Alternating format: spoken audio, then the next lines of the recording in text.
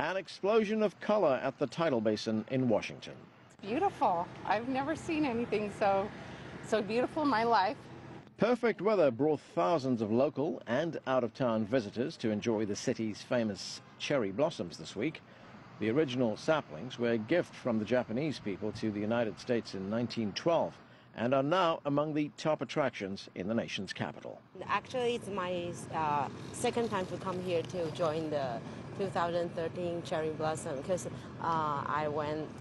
The national park said it's a peak time, end of March, and when I came, there's nothing. There's only 3 blossoms, so I came back again, and I really enjoyed it.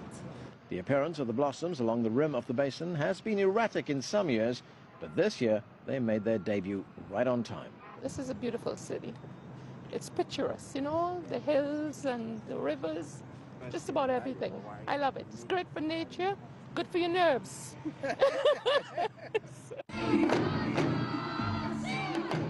On Saturday, thousands of people lined Constitution Avenue along the National Mall to usher in the National Cherry Blossom Festival. It marks the start of springtime and kicks off a host of cultural events and exhibitions throughout the city. I'm a veteran of World War II, and I understand these cherry blossoms were bought here in 1926, so we're about the same age.